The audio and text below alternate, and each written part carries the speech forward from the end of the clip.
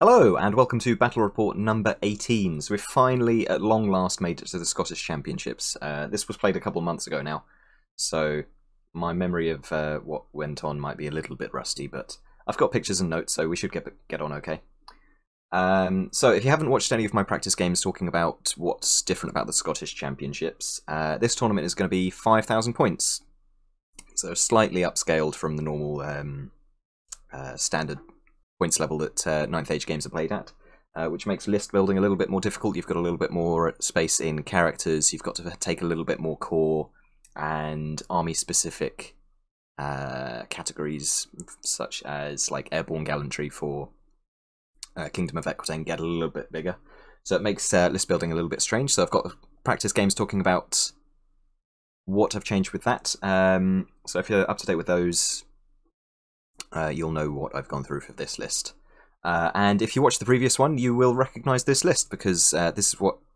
well, not my list, you'll recognise the opponent's list, as they were my final practice game. We played our practice game, and then the draw for round one happened, and we'd essentially been grudged against one another, which was exciting, especially considering the... it was a decent victory on my behalf, so...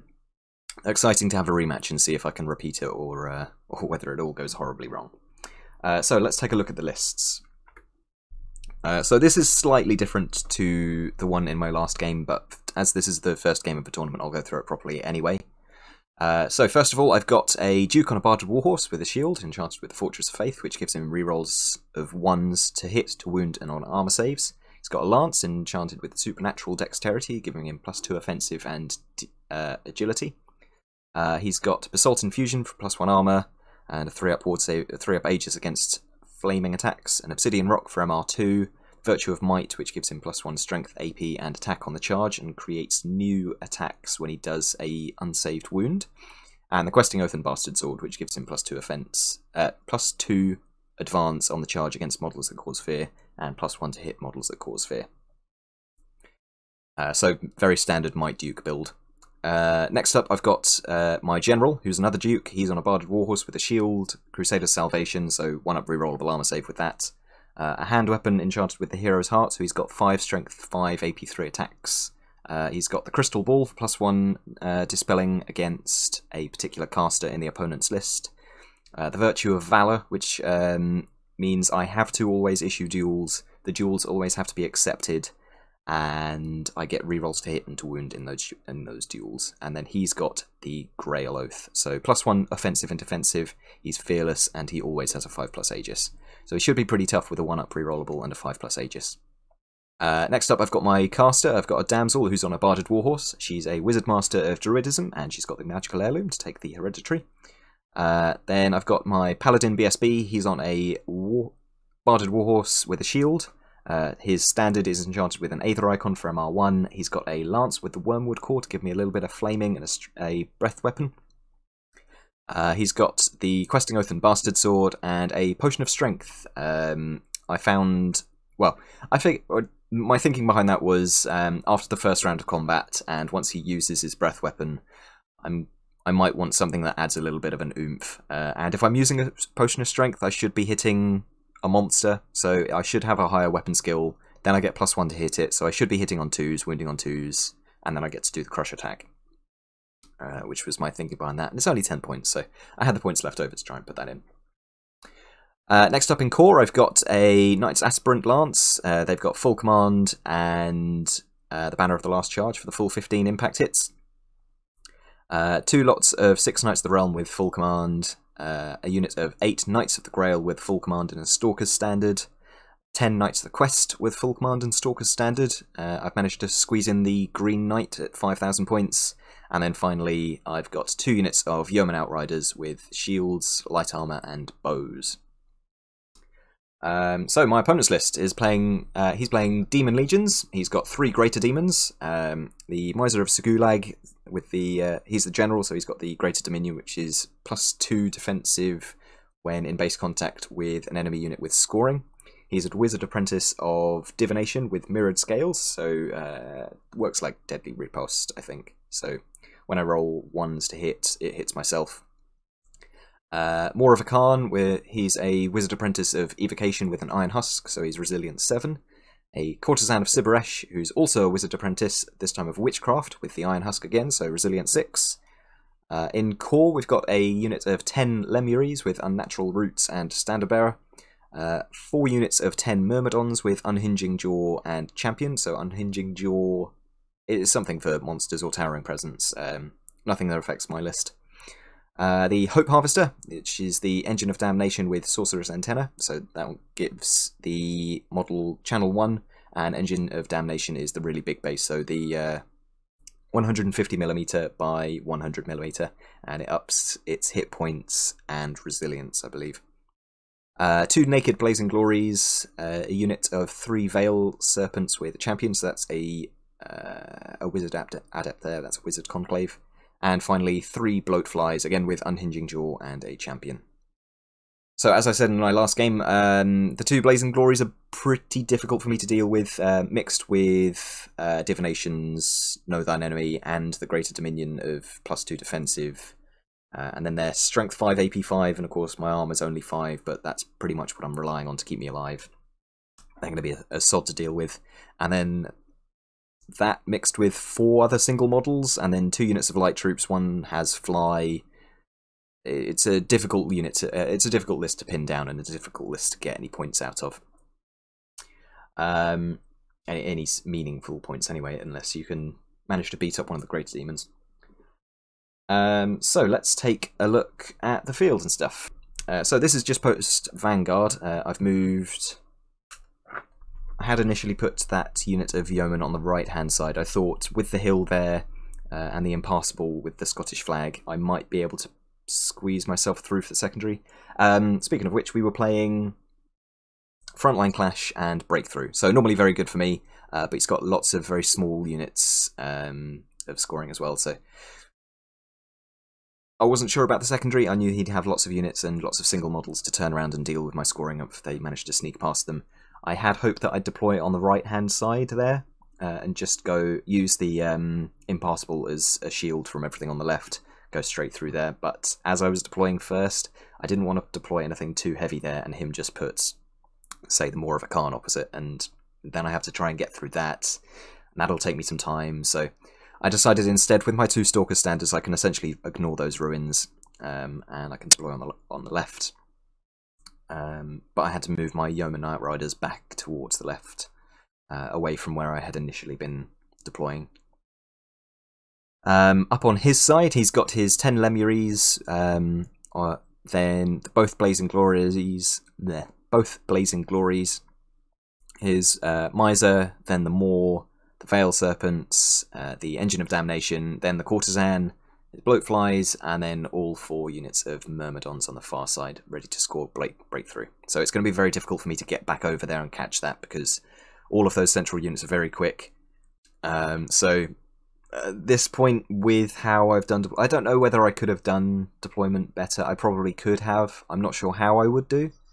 But I've essentially given away the secondary objective here. It's going to be difficult for me to get through, unless I can get 3 units through and just draw it. So demons take the first turn, and we go to their moves. So, much like in the last game, with me deploying heavily on one flank, he's able to move very aggressively on one side and kind of shuffle around on the flank facing me directly. So the Lemuries on the left move straight up to the wall to get distracting in case I make a long charge into them. With parry, distracting, resilience 5, 2 static combat res, they're going to be difficult to shift.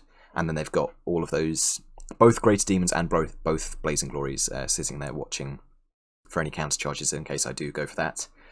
The Engine of Damnation, the Bloatflies, and the Courtesan move up a little bit more aggressively and take up positions on the wall. And the 4 units of Myrmidons start their trek towards the secondary objective. There's not an awful lot that goes on in magic or shooting. I don't know whether he was out of range with the shooting or whether it was just that he marched. I don't know whether it's got March and Fire.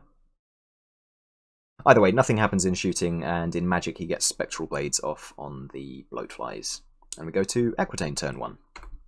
So I move up very aggressively with my Grail Knights, I need to get shifting if I want to get through this flank, I think. So, ignoring the terrain that I'm in, I shuffle. Like, I'm not worried about the Lemures. I've got enough static combat res. They're not going to break my steadfast.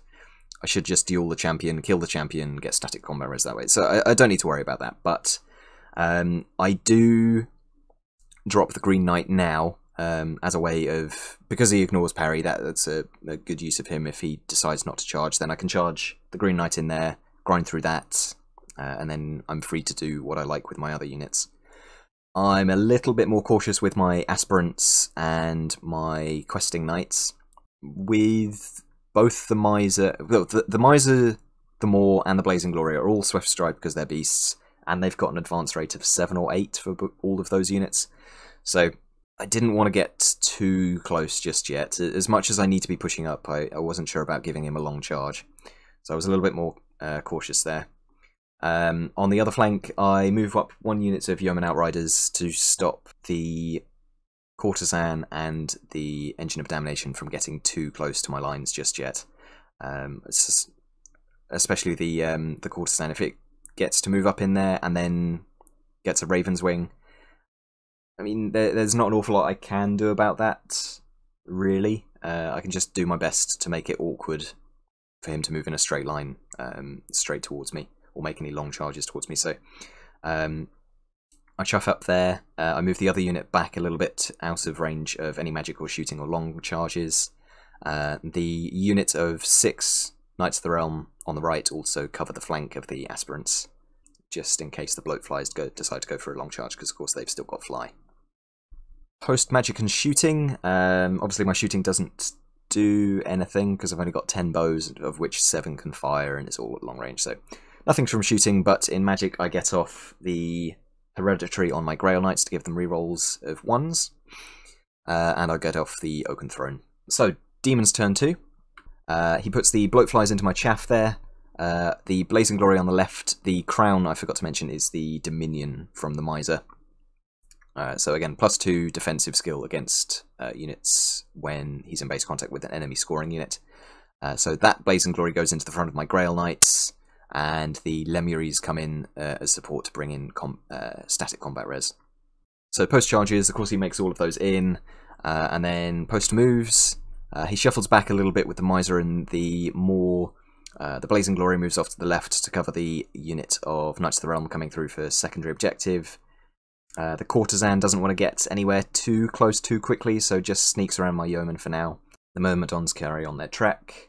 And we go to magic. So he gets off Smite the Unbeliever and Deceptive Glamour on my Grail Knights. So I can't remember whether it was Strength or Resilience. I think it was probably Resilience.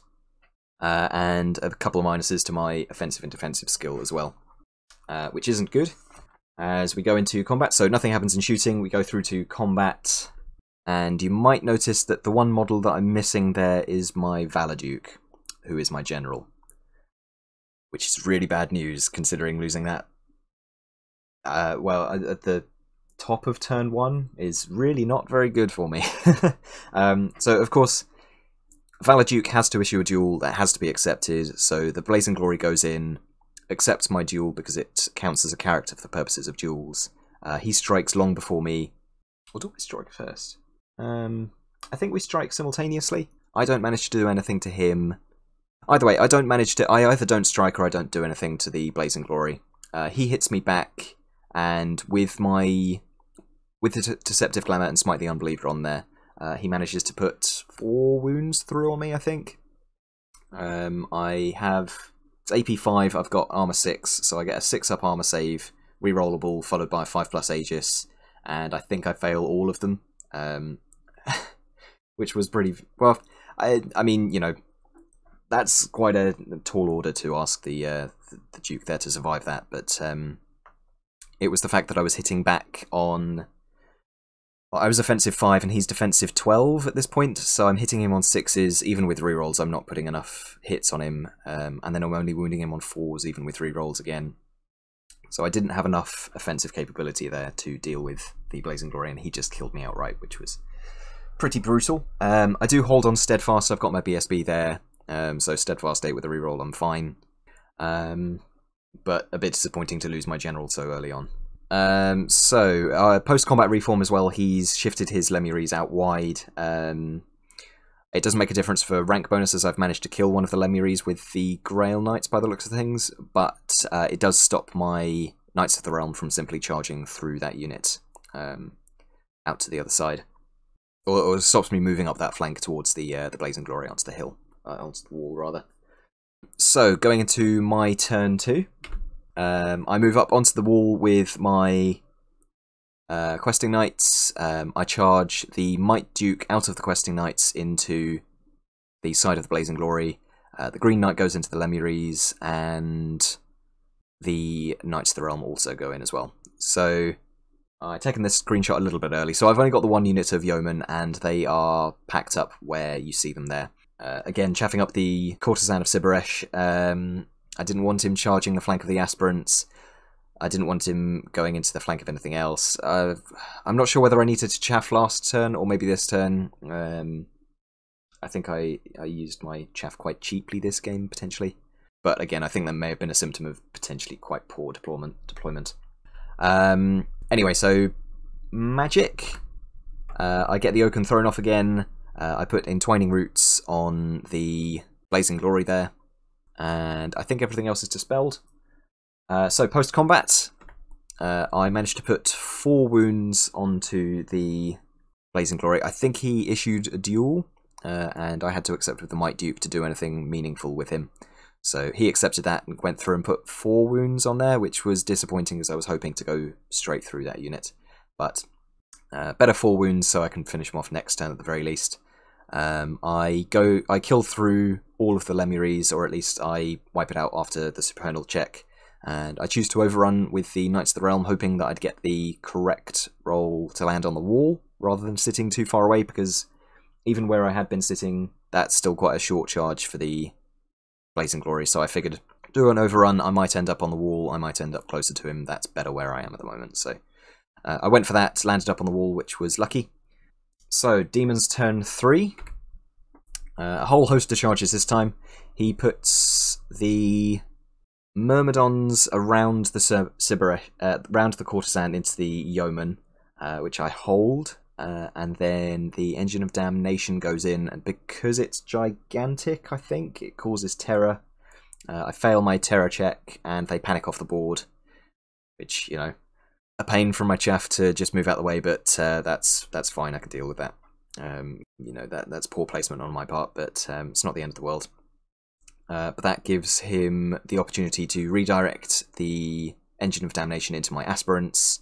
The Courtesan goes into the Knights of the Realm on the right, and the Bloatflies declare a charge onto the flank of the Aspirants as well. So if he makes any of these charges, it's potentially going to go rather bad for me.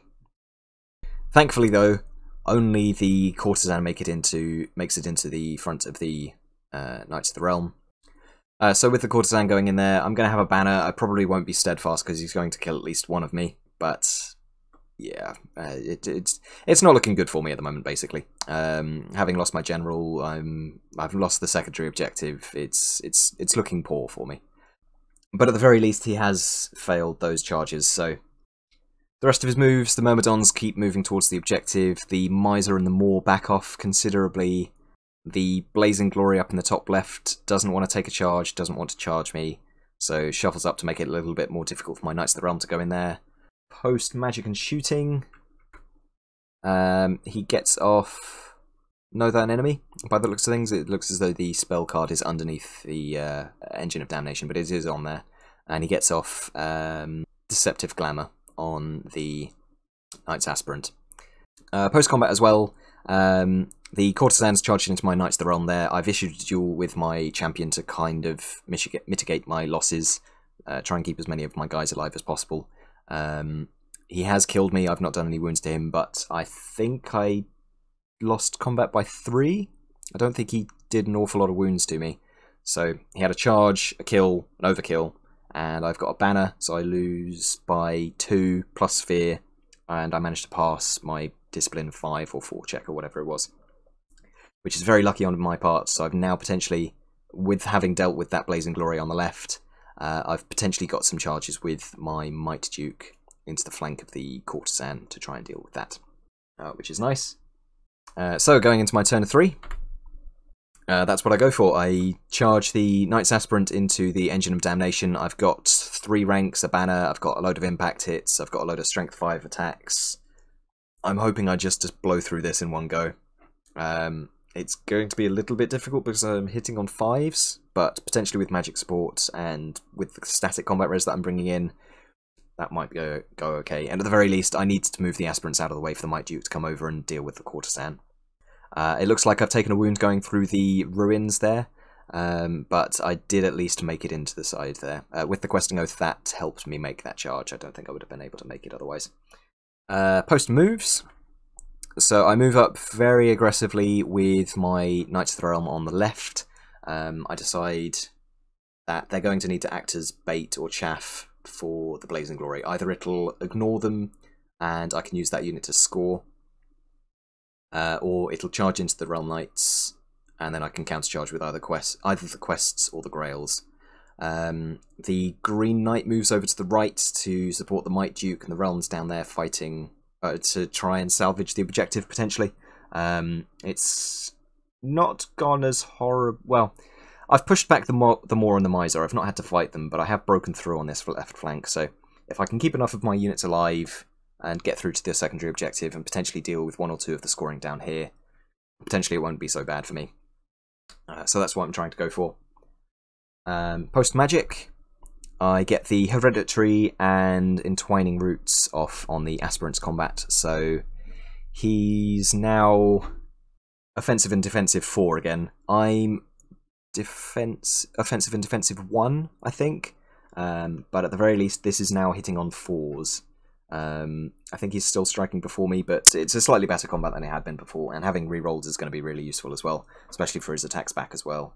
Just, like, you know, any bonus I can get in there is good. I don't think I was able to... I went for Stone Skin probably, but that was dispelled. No shooting, so we go through to combat, and I only managed to do the 1 wound to the Hope Harvester. So out of the... I think he was striking first, so I must have had 12 attacks, 9 impact hits. Oh, well, 12 impact hits, which would have been wounding on 6s. So I think that I underperformed a little bit there in that combat, and then he passed his check to stick around, which, you know, it's disappointing. I think I probably should have done better, like on average, but you know, I've got the static combat rest to stick around and potentially grind him through the supernal wounds. Down at the bottom though, again, I think he issued a challenge, a duel, and I had to accept with the Might Duke because, you know, otherwise I don't get to attack. So it was only him attacking, and out of the 6 wounds, I guess it has 6 wounds. Omen. Yeah, 6 wounds. I managed to do 5 to the Courtesan, which was potentially a little bit unlucky. I think I'm hitting it on 3s. 3s goes to 2s, goes to 3s. Yeah, I'm hitting it on 3s with Distracting and with my Questing Oath. So 3s with a reroll of 1s, then 2s to wound it with rerolling 1s. I managed to get 5 through on it. So very close to wiping it out in one go, which would have been really nice, but again, that's fine. I can deal with that again next turn. Not ideal, but I think I might have needed to be lucky. So, you know, it's still helping me dig me out of the hole that I've dug myself into. So, you know, that's all good. Go to turn 4. The Miser charges into the Aspirant combat to try and help out the Engine of Damnation. I think I didn't move across with my combat reform because I didn't want to bring the Bloatflies in. I'm less scared of the Miser than the Bloatflies, I think, because they just bring in more combat res, more attacks. I can't attack it back quite so easily. So that's where I stayed. That's why I stayed where I was. And the Blazing Glory on the left takes the bait with those Realm Knights and charges into its flank. So both of those charges make it in, and then in moves, the Maw is now out of arc of sight of my questing knights, so moves over to the left to get into the flank of those units and cause a little bit of a block up there. The Myrmidons on the other side continued their trudge towards the secondary objective, and the Bloatflies back off a little bit, knowing that my Might Duke and my Green Knight are going to be free for some long charges next turn.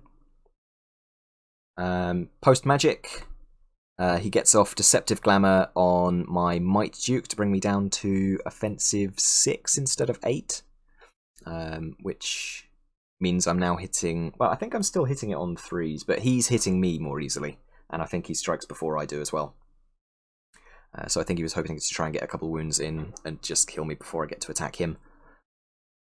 Nothing else goes down in Magic though, so post-combat, I do manage to inflict the final wound on the Courtesan. Whether or not that was through combat res or actually wounding it, I can't remember, but either way, that's dealt with now. So I face the Realm Knights out off to the right-hand flank, ready to start, well, giving me the option to start potentially dealing with the Myrmidons.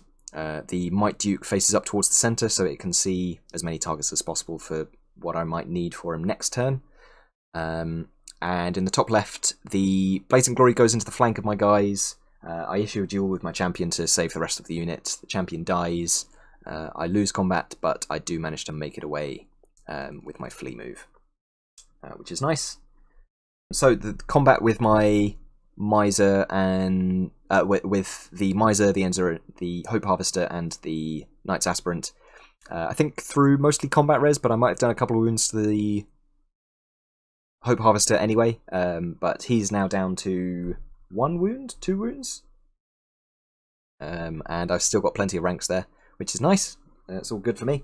So Equitaine turn 4, I declare a charge with my quests into the flank of the Blazing Glory, and that's it for charges. So I could have gone into those Myrmidons with the Might Duke and potentially with the Knights of the Realm as well,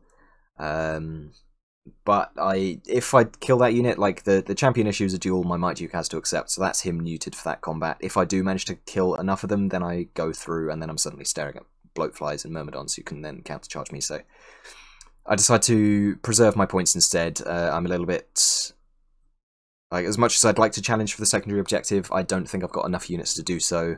At the very most, I can hope to draw it if I do well in the top left. So I go for conserving points on my Knights of the Realm. They move off to the left-hand corner, and I move my Might Duke more towards the centre, where it can potentially charge into a combat to deal with some of the monsters there. Oh, and I rally those fleeing Knights of the Realm as well. I set it up in that conga line there to try and act as chaff for the Maw of Akan getting into the flank of my questing knights. In hindsight, that was a bad idea. I could have just gone for a full rank instead. I could have set myself in such a way that I'd redirect him in a different position. You know, there are just better things I could have done with that unit, so that's a bit of a mistake on my end. So, my turn 4 magic. I managed to get a regrowth off on the Aspirant Knights, so I grow back another 4 guys, which is great, because that gives me my full ranks again. It also gives me a champion to issue a duel to the Miser again to stop it from killing anything else in the rest of my unit, or potentially any counter charges that I might get. However, with how I've positioned my Might Duke, he now can't charge past the end of the Aspirant Knight unit, because he'd have to wheel first. So, well, at least for charging into the Hope Harvester side, he can still wheel round to a point, I think, and hit the Miser. I might not even be able to do that, so I think my positioning there, well, my positioning there is just poor. I could have done with pointing more towards the right, so I could have a move forward, then a wheel, and then a charge into a unit, because of course I can still see him because he's gigantic. So, bit of a mistake there on my part. I don't manage anything else in Magic. There's no shooting, so we go through to combat. I with my new static combat res that I've got from the ranks there, I do manage to inflict enough through the supernal damage to kill the Hope Harvester and inflict 4 wounds on the Miser, which is great. And then with my combat reform, I got myself as wide as possible and then moved up out of line of sight of the bloat flies and the veil serpents, so they can't charge me in my flank and rescue their general now, which is nice. It also gives me an avenue for my Grail Knights to go through onto that flank as well, which is nice. In the questing knight combat, I made a boo-boo. With me charging into his flank, I have a charge, a flank, a big flank, 2 ranks, and 2 banners. So I've got a static combat res of 7, and I issued a duel. Or either he issued a duel and then I accepted. I could have quite easily turned it down and then let him attack what he liked. And just killed him with the static combat res. As it was, you know, with all that static combat res, even if he kills my BSB and I lose that and I lose the wounds from it, I'm still winning combat by a good few, and he's then down to a Discipline 6 check, or lower, potentially. But Blazing Glories, when they're in a duel for a round of combat, they are stubborn until the end of the player turn.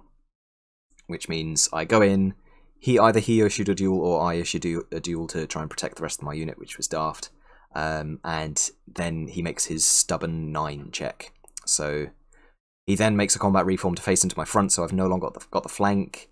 I'm stuck on that Blazing Glory now, and with how I've set up my Knights of the Realm, the Maw of Akan can quite easily charge into my flank, break them or kill them, and then overrun into the flank of the Questing Knights, bringing in a big flank and just a big monster. There's terrible, terrible news for me, basically, because I issued a duel that I really shouldn't have done.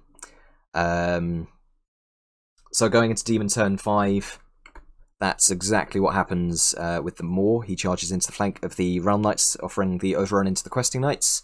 The Dominion goes onto the Blazing Glory on the left, and the Veil Serpents and Bloatflies are just moving away from my Killy, Might Duke, and Green Knight, essentially. The Myrmidons, now that I've definitely given up on the secondary objective, I'm going to be losing a couple of scoring units this turn, probably. Well,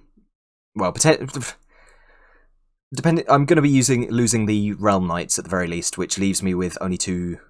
Well, basically I'm making it more and more difficult for me to score the secondary objective, giving away the Realm Knights. I've then only got the 3 scoring units, so with the Myrmidons in the bottom right, with me turning around, the Might Duke going back to the centre, there's no point in him going for anything else now. So they're just moving in such a way that they guarantee the secondary objective regardless of what else I do now. Post Magic, he gets off, I think that's Spectral Blades on the Blazing Glory, which isn't good for my guys. There's also Smite the Believer on there, so that's either Strength or AP. I think it's the Strength. I think Strength has gone down, so I'm now only Strength 5 with my Great Weapons, which isn't good. And there's Deceptive Glamour on the Aspirant Knights as well, so that they're now Offensive and Defensive 1. So we go through to combat. We do the Maw and the Knights of the Realm first, because of course it's the Demon's turn, so he gets to pick. So he hits me, kills a good couple of me. I don't think I rolled very well on my saves, but he's got enough combat res to break me. I flee, he catches me, and he makes the 6-inch overrun into the flank of my Realm Knight, into the flank of my Questing Knights. I think I managed to inflict a couple of wounds on the Maw of Akan with my breath weapon, but also I'm in the wrong position for that. So that might have been what I was wanting to do, but I wasn't able to because of where I was positioned. And then between the Spectral Blades and the Maw of Akan, and I think out of 8 wounds he did to me, even saving on a 4+ and then a 5+. I don't remember. I took a whole load of saves. I rolled really terribly for them. I lost like 6 knights, and then that just loses all my static combat res. I'm no longer steadfast. I break.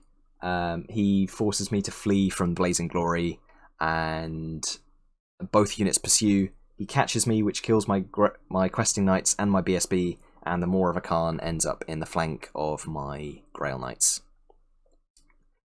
So, terrible mistake on my part there, offering the duel, and then setting up the overrun through the Realm Knights onto my units.